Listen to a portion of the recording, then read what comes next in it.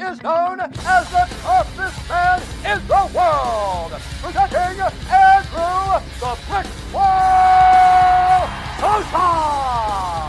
What is up, my friends? How y'all doing? This is your boy Sosa Pons coming at you with the Moonfall early screening. Earth, We Have a Problem movie review. There will be spoilers in this, but it's only going to be light spoilers. I promise you I'm not going to ruin the movie at all for you. But if you don't want to be spoiled, turn away now. But you should listen to what I have to say. Just trust me on this one. Before we go ahead and get started, please smash that thumbs up, like button, sub, hit the bell on all, and share this around with everybody that you know. Leave a comment, support the messed up YouTube algorithm. And without further ado, let's go into it.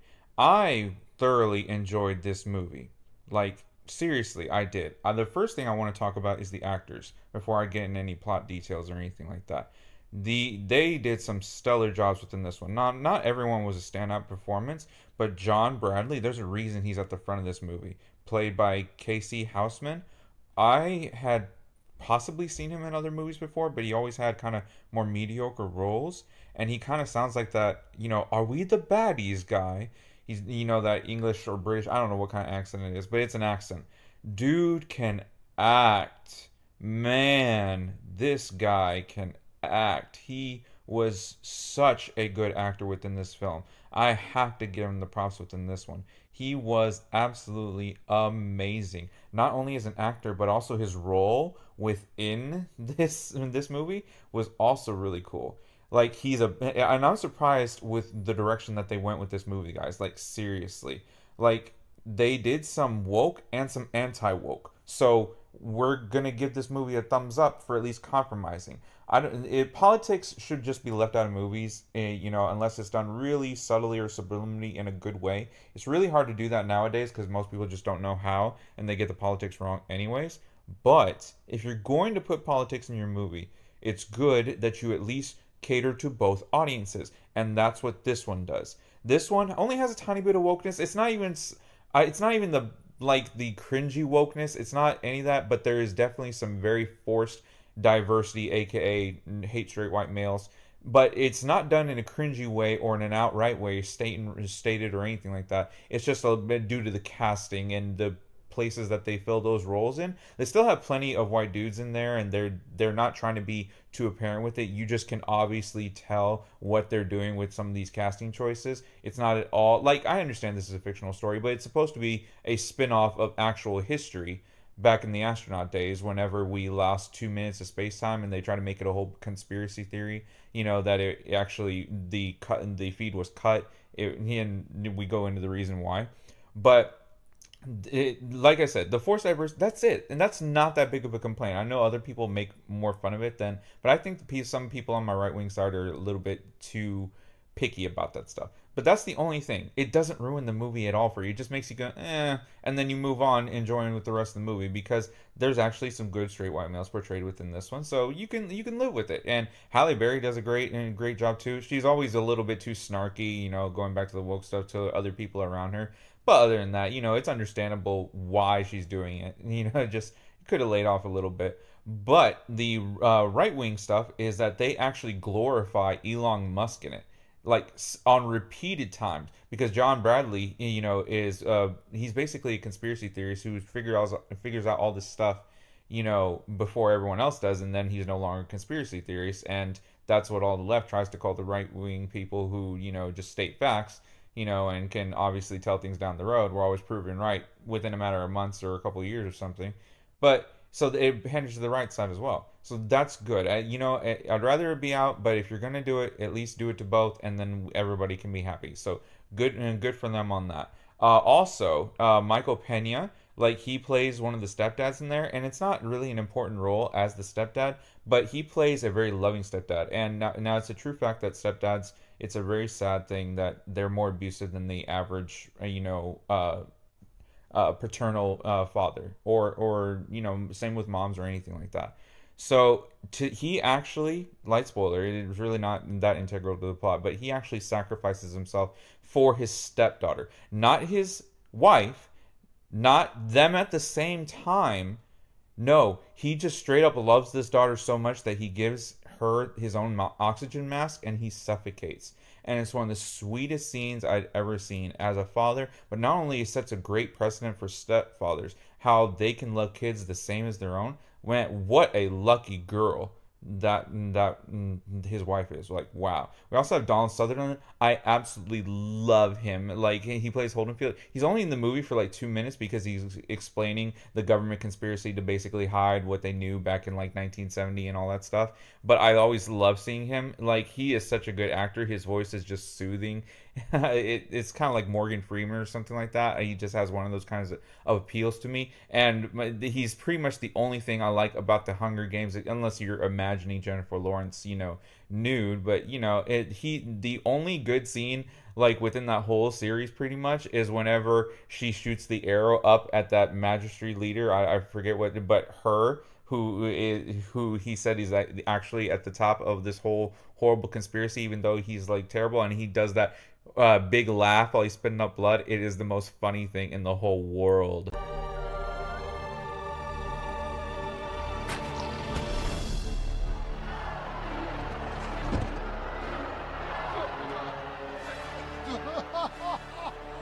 Now that we talked about the acting, let's just go over a little bit of the plot scenario. Basically, what this plot involves is AI run amok.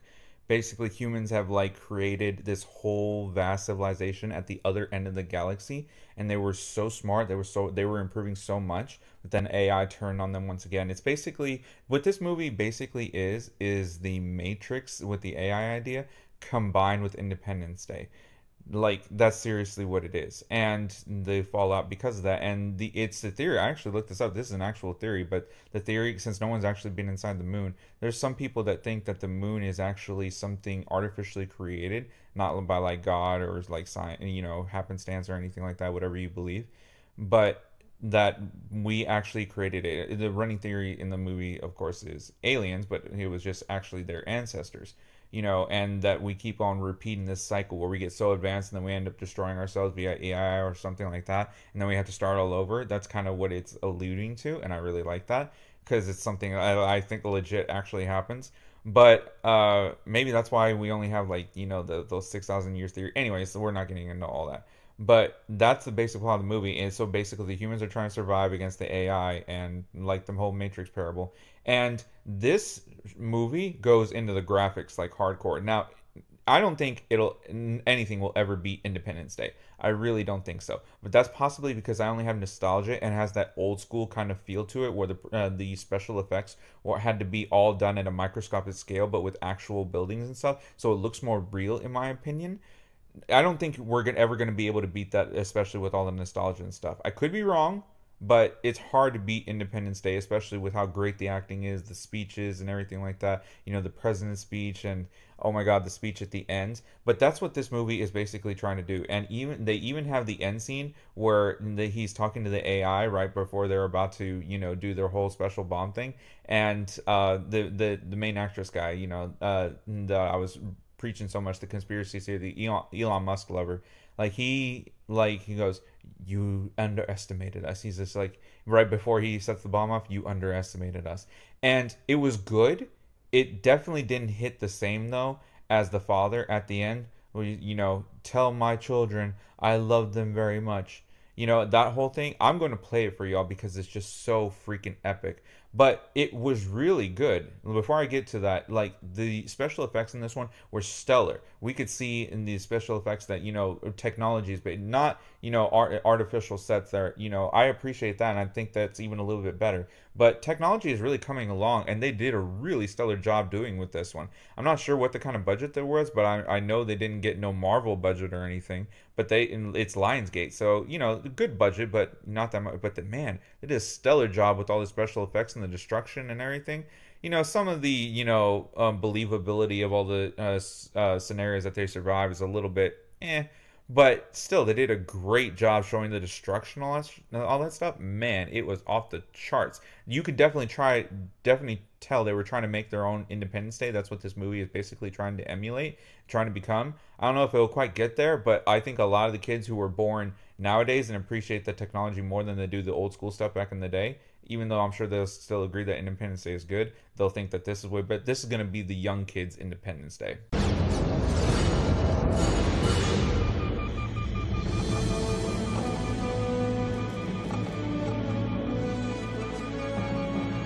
Do me a favor. Tell my children I love them very much. All right, you alien assholes. In the words of my generation, up yours! Dad, what's he doing? Come on, baby. Come on, baby, come on. Good luck, buddy.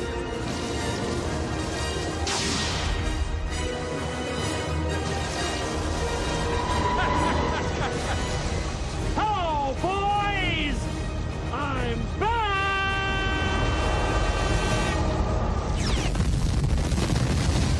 So yeah, definitely recommend to go and see it. Not quite Independence Day, but it's pretty good movie. You're like one step below that, which is extremely high praise for that. I was thoroughly entertained by it.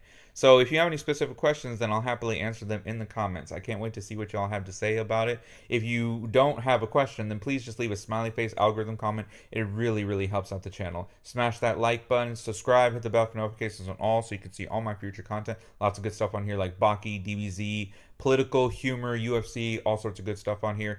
And please consider joining my memberships. Really, really helps out the channel when you do that. I want to be able to do these videos full time, bring y'all even better quality content. There's lots of cool perks on there for everyone to select. Plenty of good stuff on here for you. So just your consideration would be appreciated. If you don't want to support YouTube or join the membership deal, then you can tip me, which is on the YouTube bar right there, or you can go to Venmo, PayPal, Cash App, all the links to that being in the description and the first comment. So hit me up on there if you don't want to do the YouTube stuff. And please follow me on all my social media platforms, like Rumble, especially Rumble, Twitter, Facebook, Instagram. They'll all be there too. That's basically it. Y'all are awesome. Peace out, my friends. Y'all have a wonderful rest of the day. Let's go, Brandon! Let's go, Brandon!